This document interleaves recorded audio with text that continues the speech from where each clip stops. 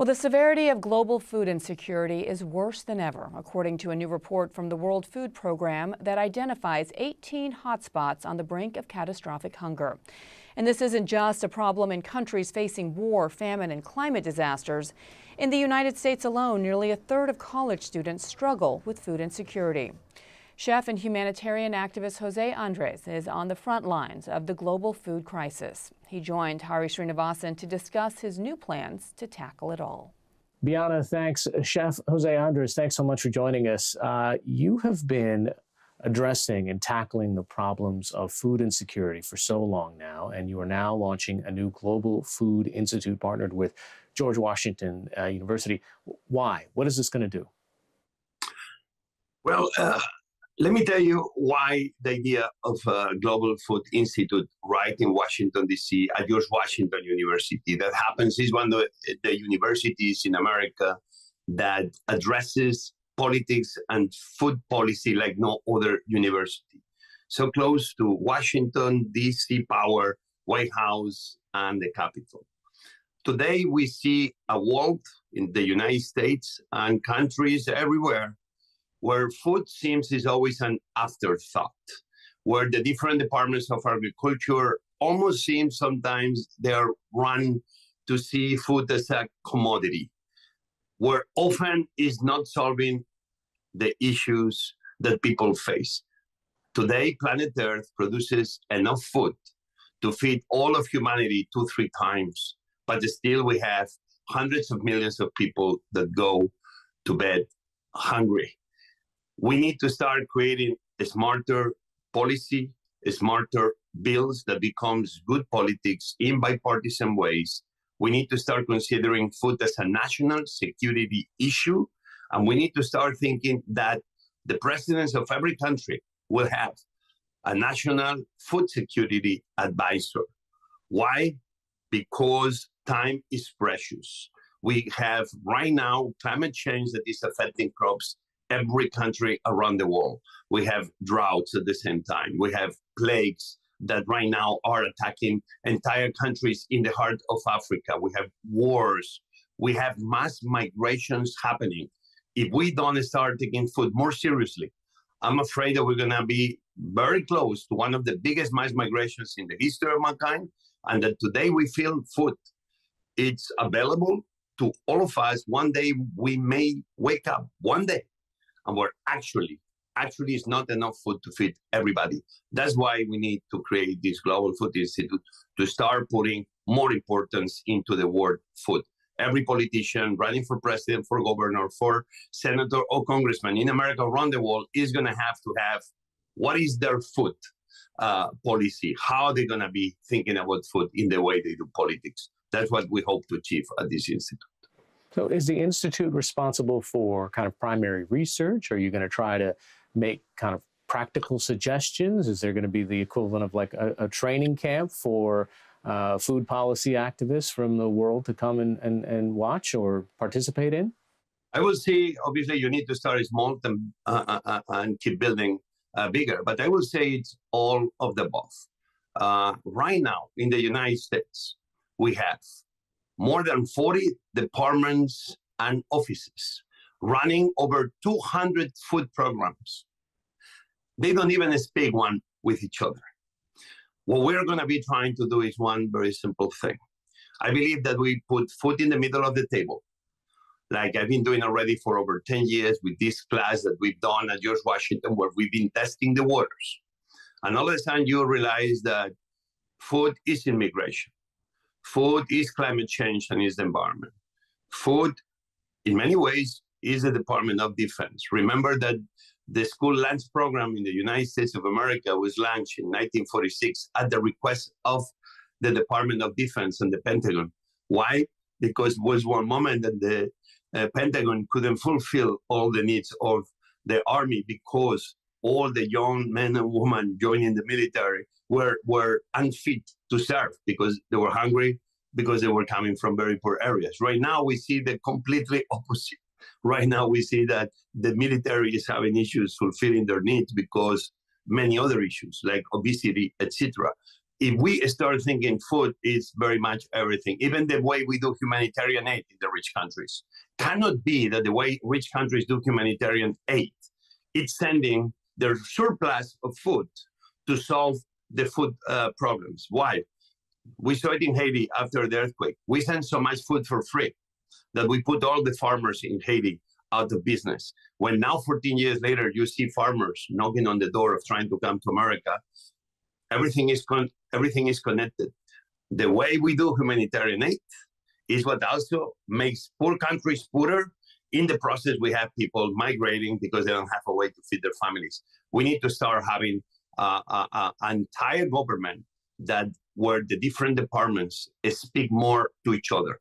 The Department of Health, the Department of Agriculture, the Department of Infrastructure with Homeland Security. We need to start having a more kind of interaction when we put food in the middle about every single department. All work together, or we will have many problems. If we make them work together, we can be solving many of the issues we are facing right now.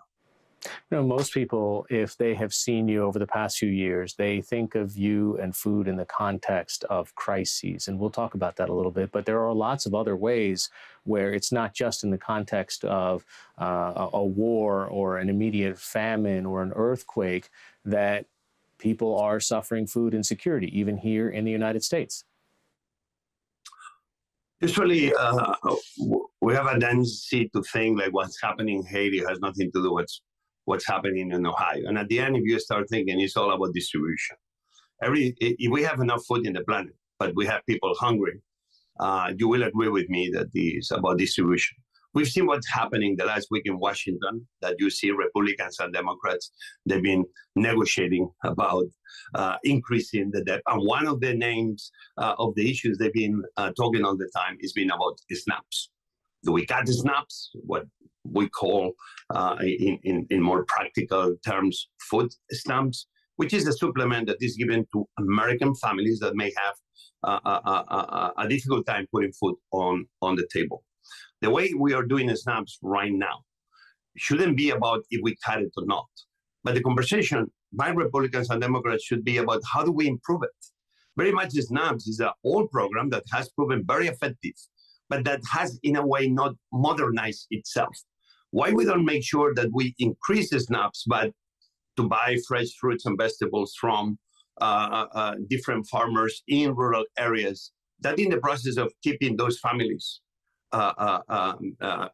fed, we help the local rural economies in the process of solving the problem of hunger in American families. We increase the output of federal money that goes to be invested in rural areas. All of a sudden, we solve the problem, but in the process, we help rural economies that sometimes they fall behind do better. Why we cannot use the SNAPs in local restaurants or diners? Why the people that receive SNAPs benefits that usually they live in some of the poor communities in the cities in America cannot be spending that money in the same community they live?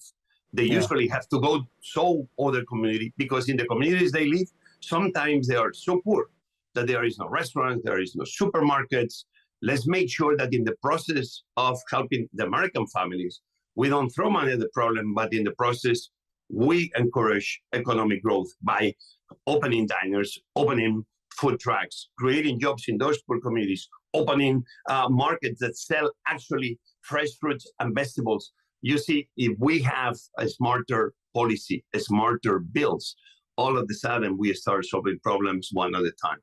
Chef, speaking of hunger here at home, based on a survey back in 2020 by Temple University, about 30% of students at four-year colleges and 40% of students at two-year colleges are facing food insecurity today. So I'm wondering whether that's something that you're going to be studying at the Food Institute at George Washington. I'm a big believer in working both ends. You have to make sure that the big thinking happens in the places of power, and you achieve this through good policy and good bills. But then you may need to make sure that all these filters down all the way to every single situation and every single community. So yes, places like George Washington, some of the richest universities in America, where the tuition can be very expensive. We hear all over every time that these many students, as you mentioned, that they're having a hard time of putting food on the table. Obviously, at George Washington, as let's say I'm a new faculty member now, and I will be even more involved in the universities. We will make sure that, if anything, George Washington becomes one of these of universities that is a part of the solution and not part of the problem. But listen, it's like in Washington, D.C., this is Central Kitchen. I was 26, 27 years old when President Clinton came to visit. I saw in first person a hunger caucus where senators of both parties left the Hill and came to that soup kitchen where an entire homeless shelter was right above to do this kind of a smart conversation about how to solve hunger issues. So I'm a big believer that, yes, policymakers, they need to be thinking big, but they need to be doing so at the street level where the problems are. Hunger and poverty is not an issue of Republicans or Democrats. It's an issue of Americans. It's a problem, not a problem for us to solve, but an opportunity for us to seize. Again, that's the reason of the Global Food Institute. That's what we have, big dreams, but obviously you need to start one plate of food at a time, one smart policy at a time. But I hope slowly but surely we will be able to bring everybody to this longer table where the right ideas that are happening right now in every point in America, in many places in America, many places around the world, that we give voice to those ideas, and one idea at a time will become a smart policy that hopefully will help America and the world be better in relationship to the way we produce and we feed the world. The UN World Food Program said recently, they put out a report, 18 hotspots across 22 different countries. And it said basically millions of people are currently in or on the brink of, quote, catastrophic conditions in which starvation, death, destitution, and extremely critical acute malnutrition levels are evident. So what are some of the consequences of that, and how do you intercede? How do you, in the kind of immediate regions of crisis, get food into places that other aid agencies have a tough time getting into? Obviously, in my case, World Central Kitchen, we've been more based around the idea in natural disasters and showing up in the very short term, early days, hours, days, and weeks to make sure that we cover the short-term need in a disaster of food into the communities. Obviously, is many agencies around the world. Obviously, the biggest one being World Food Program, who they've been doing an amazing job over the years, always with room to improve, but an amazing job over the years. But here you are in this kind of moment of where we are having many issues that they are very localized, but they are having a huge impact regionally or even worldwide. What's happening in Ukraine, in a way, is a country defending themselves from this massive attack by Russians, an unfair attack, killing civilians mainly every single day with bombs. But in the process, we are realizing that war is not only for their people and their freedom.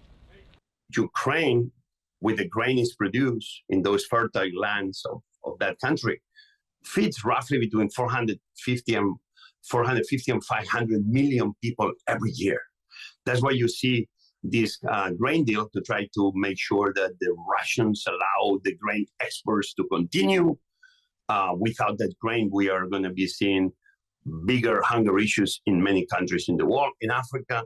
And this is a conversation. But the bigger conversation is why African countries still depend from that Ukrainian grain to feed themselves.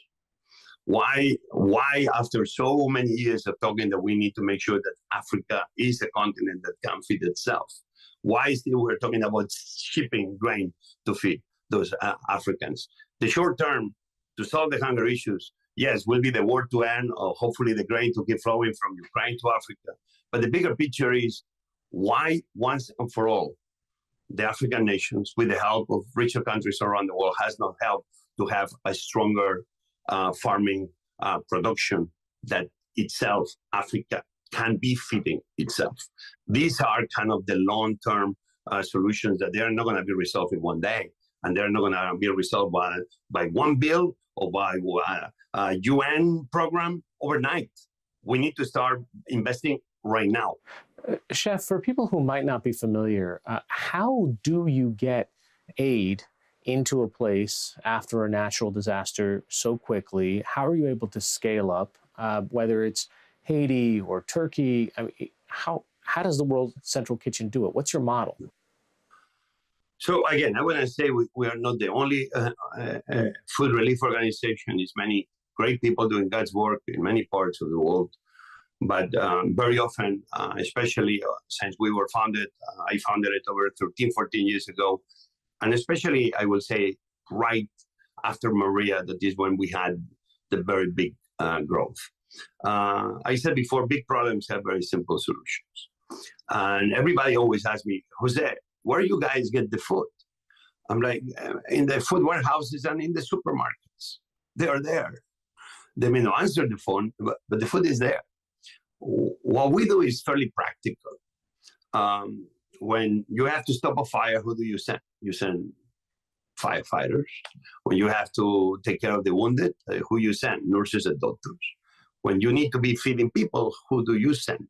Well, you send cooks and people that think like cooks. Even World Central Kitchen is an organization that is a big team of people that are beyond cooks.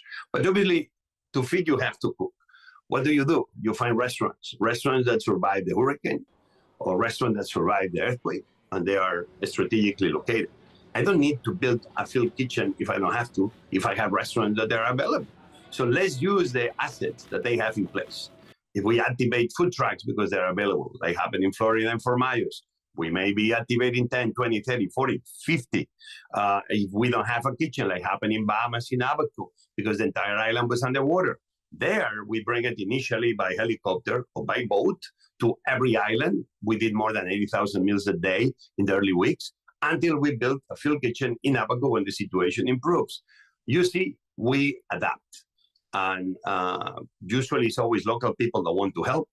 Usually it's always local assets and restaurants and food trucks that we can activate immediately. And usually it's always warehouses full of food. And if not, we bring it with us. In the case of a hurricane, we can pre-dispose food trucks all across with food and refrigerators, generators to keep everything running. Again, the only thing we do is that we show up and do it. We always say we don't like to meet too much. What we like is to start cooking, going in the field, and start looking for one community at a time. In the process, you keep increasing the output every day. Very much that's how World Central Kitchen has been doing it from day one. Chef José Andrés, founder of the Global Food Institute at George Washington, as well as the founder of the World Central Kitchen. Thanks so much for joining us. Thank you for having me.